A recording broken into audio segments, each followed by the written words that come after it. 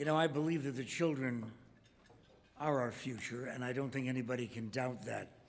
If they were all like this young man, well, our future would be extremely bright. This is what I mean.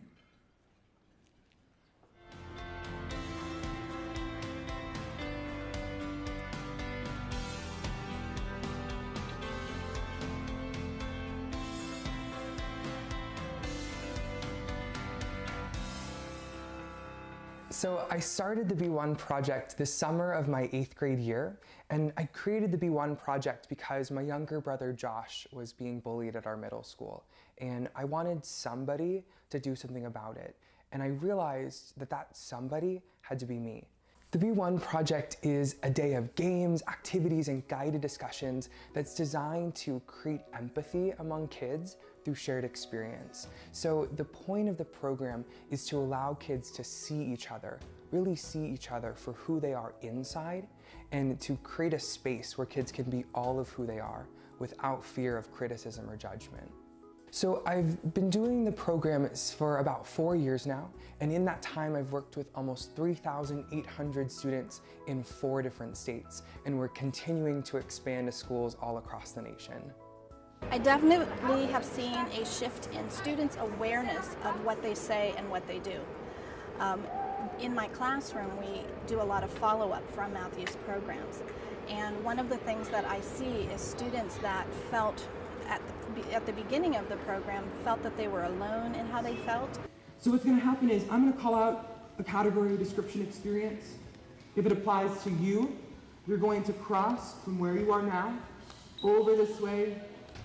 Please be one if you've ever felt alone or afraid.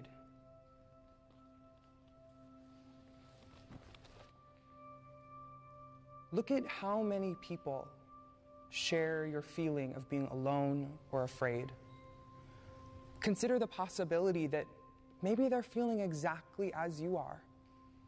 So when we go into the classrooms, the kids that we work with a lot of times will enter the program shy, reserved, sort of withdrawn.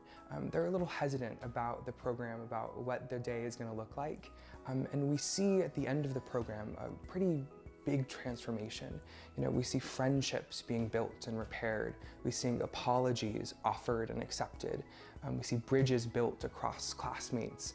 It's really impactful for me as a presenter and as a person to really see sort of kids' self-esteem grow, to see people feel good about themselves. I think the B1 project is so revolutionary in the fact that it addresses the middle school age child, and it really helps them to see that there is going to be hope and that it does get better. Community is so important. Seeing each other for a friend and not someone to be against, and just to have that hope with people so close in age to them, telling them their stories. To me, that is the greatest part of the B1 project.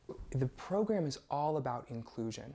And so we really help teachers to sort of set the message that they want for their classrooms, which is that everyone has a place, everyone has strengths, everyone has weaknesses, and that everyone belongs. You know, the whole point of B1 is that we want everyone to thrive, both in and out of the classroom. I got involved with the B1 project a number of years ago. Matthew and I were really close friends growing up in middle school, and so it's definitely grown into something I think far beyond either of us imagined or anticipated when we first started out. I mean, it really started out as a project for our own middle and high school, and it's grown into this wonderful nonprofit organization that serves middle school students throughout Arizona and across the United States. I got involved with the B1 project because I had seen things about it on social media, and I really wanted a way to get involved. So I saw that there was going to be a club at our school for it. And I joined it just because it's a subject that's really important to me, because my younger sister has been bullied too.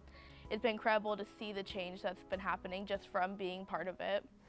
So I just want to thank the Arizona Interfaith so much for giving me the Golden Rule Youth Award. It means so much to me.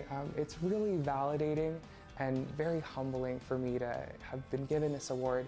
It's sort of a reminder for me that this work matters.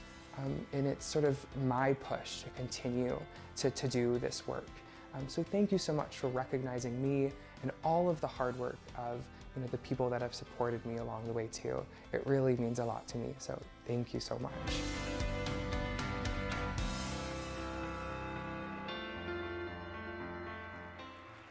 Wow. What a guy.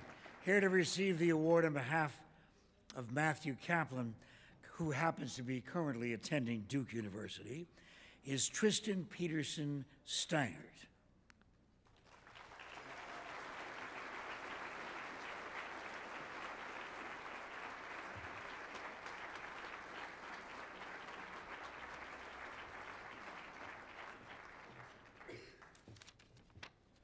All right, here we go. There are so many people I have to thank and so little time to do this. But that's okay because I've been practicing my Oscar speech for a long time, so this should go really well. First, I'm so honored to be here on Matthew's behalf. I think we'd both like to thank our families. It's been quite the journey, and your contributions do not go unnoticed or unappreciated. We'd also like to thank Liz Kuhl for her unending belief in Matthew and his ability to enact change, and she is a key reason that we're here today. We'd also like to thank Amy Freeman for entrusting us with our incoming 5th grade class, the first group of students that we ever worked with. Without her support, the B1 project would not have reached its current heights. There are so many generous supporters along the way that we'd like to thank. Youth Service America, Peace First, the Pollination Project, people who believed in what we were doing and supported us along the way. Without their generosity, we again would not be here. We'd also like to thank our community partners, some of which are here tonight, who have helped us grow our organization and work towards our vision of a community that is more empathetic and school communities that include everyone. And we'd especially like to thank Matthew's younger brother, Josh, for not only allowing us to tell his story, but in the fact that he represents everything that our organization stands for: kindness, compassion, empathy, and we really cannot thank him enough. Finally, we'd really like to thank the Arizona Interfaith for this incredible honor. And while Matthew is really disappointed to not be able to be here tonight, I think we're both really deeply humbled and very appreciative. So thank you all very much, and thank you for being here.